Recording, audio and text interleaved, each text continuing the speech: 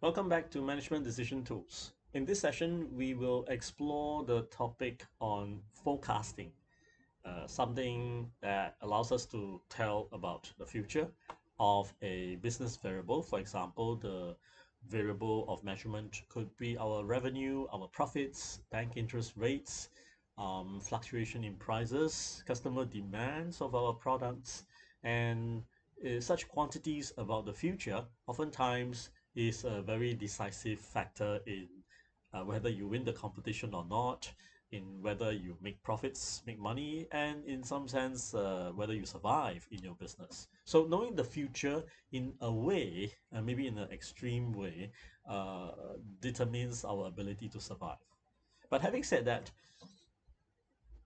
no one really knows the future, isn't it? Yeah. So that sounds like a very important fact to take into consideration when we discuss this topic. We have to make sure we are clear about this logic here.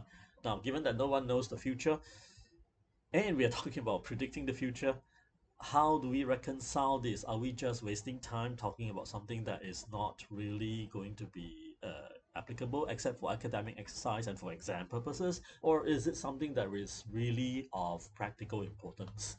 And the answer to that question is both yes and no. Why? Because yes, nobody knows the future in absolute sense. And more importantly, nobody knows about the everything, all variables, all um, quantities about a business variable into the future, far into the future. Having said that, it is possible to a large degree, pretty accurately, to estimate a business quantity, some of those numbers that I mentioned, revenue, profits, interest rates, costs, demands, uh, little bit into the future, not too far into the future. So long as we stay close to the present and not too far into the future, estimates of those quantities tend to be roughly right. All right, roughly right. There's some error tolerance that we will also have to be talking about, right? But to a large degree, it is quite a good approximation.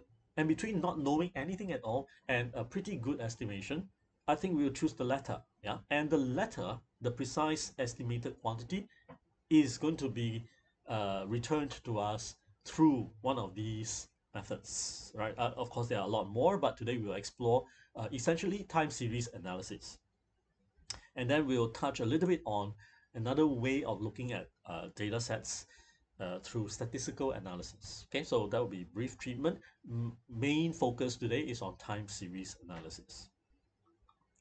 So idea about forecasting, uh, knowing little bit about the future, right? So make an estimate about the future. And the logic behind that is this. Think about a person standing there. Now, if I ask you to forecast where will this person be if the person were to take one step of a jump, all right? What would you do, right? Because what you do is you end up concluding that it'll be a circle around his current position. Yeah, because he can choose to be jumping in one step, any direction. And maybe he's strong, maybe he's weak, but it's around there, right? So it will be a circle about one step away from him. And to the extent that most people will have the same stride, right?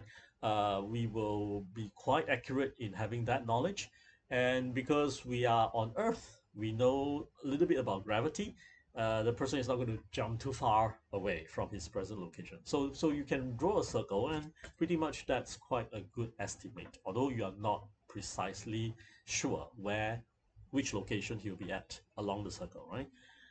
But suppose if I ask, can you forecast his location 10 steps away from his current location?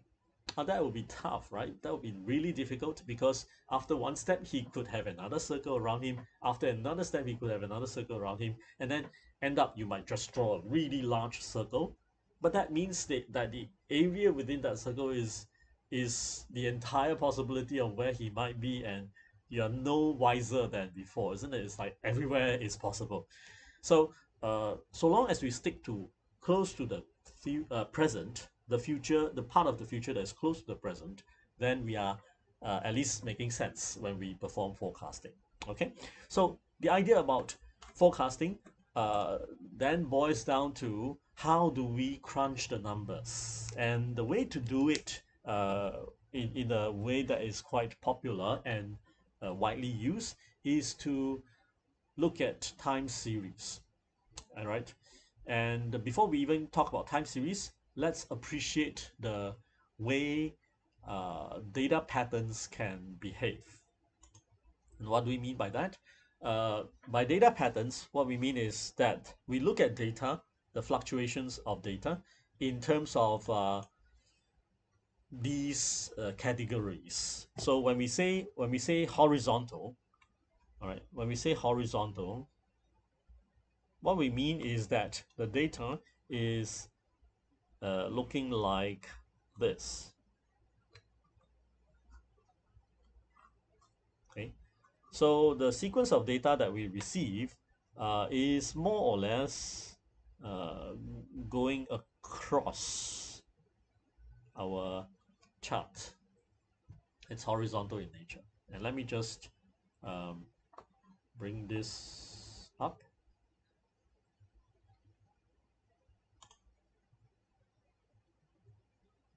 Okay,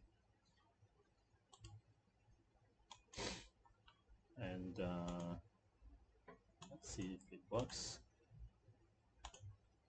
So for data that kind of crawls across the horizontal line, the horizontal axis, we kind of categorize it as horizontal. Now, for horizontal data, the sense of averaging comes in. In other words, we can in a visual way and also abstractly think about this average line, right? So when we talk about averaging methods in a while, this sense of averaging all the vertical heights of the data makes sense, because we know that the data is going to hover around some sort of invisible average reference level. And then we come to trend. Okay, so let's draw the trend and then we can contrast the two. So when it comes to trend, again we have the x and y axis.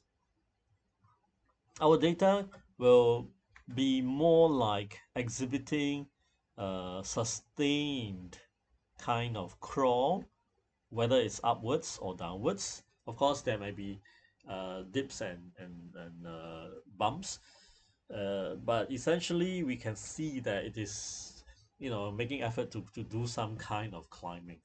Now the question is this: when we see this, why can't we also say that there is some sort of averaging and a line across, right? So now that we have these two graphs on screen, we can then think about contrasting the two. So the idea is the treatment about uh, data jumps like this. Okay, so it goes from low to high, and data drops like this when it goes from high to low.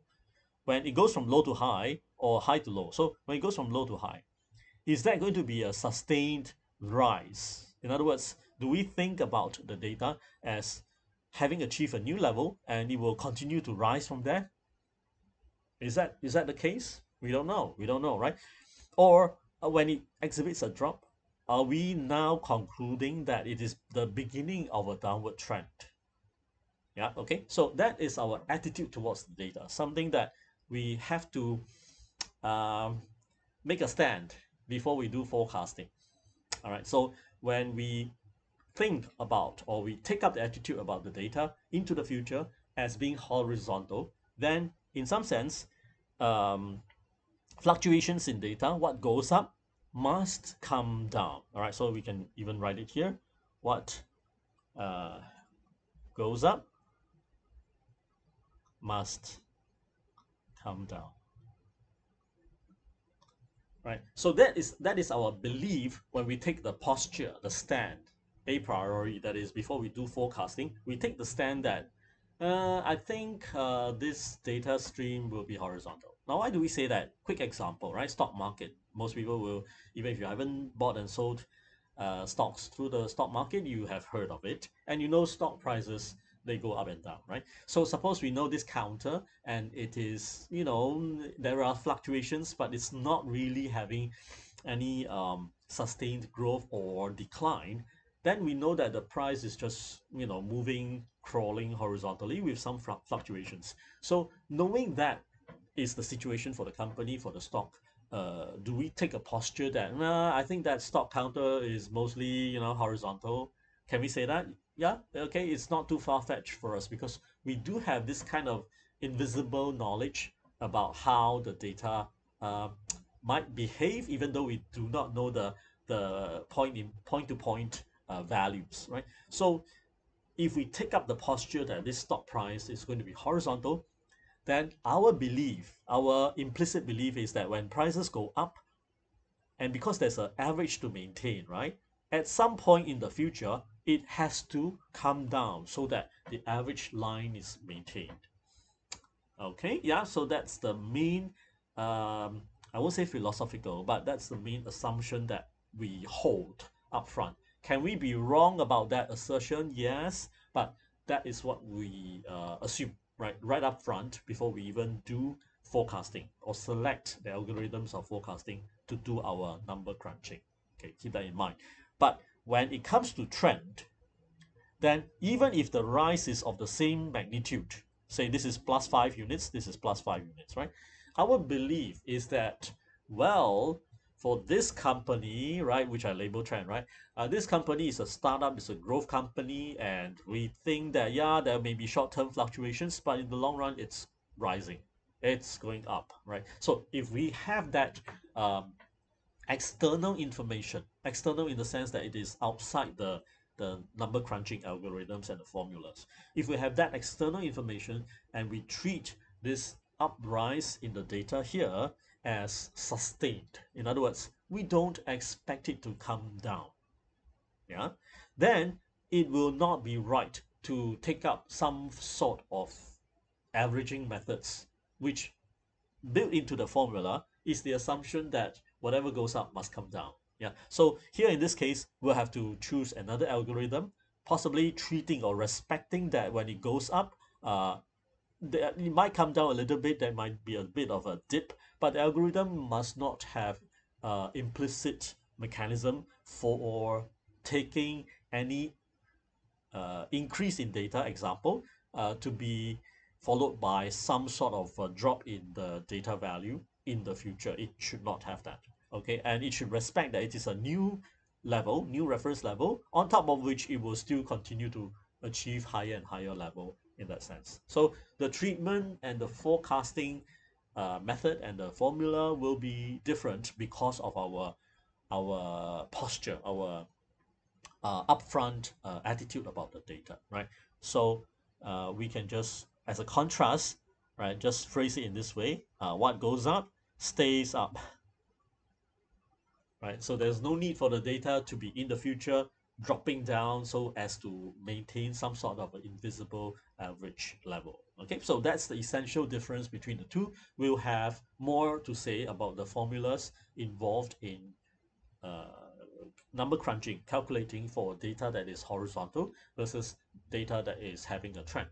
Okay, so that's the main difference. So we'll primarily be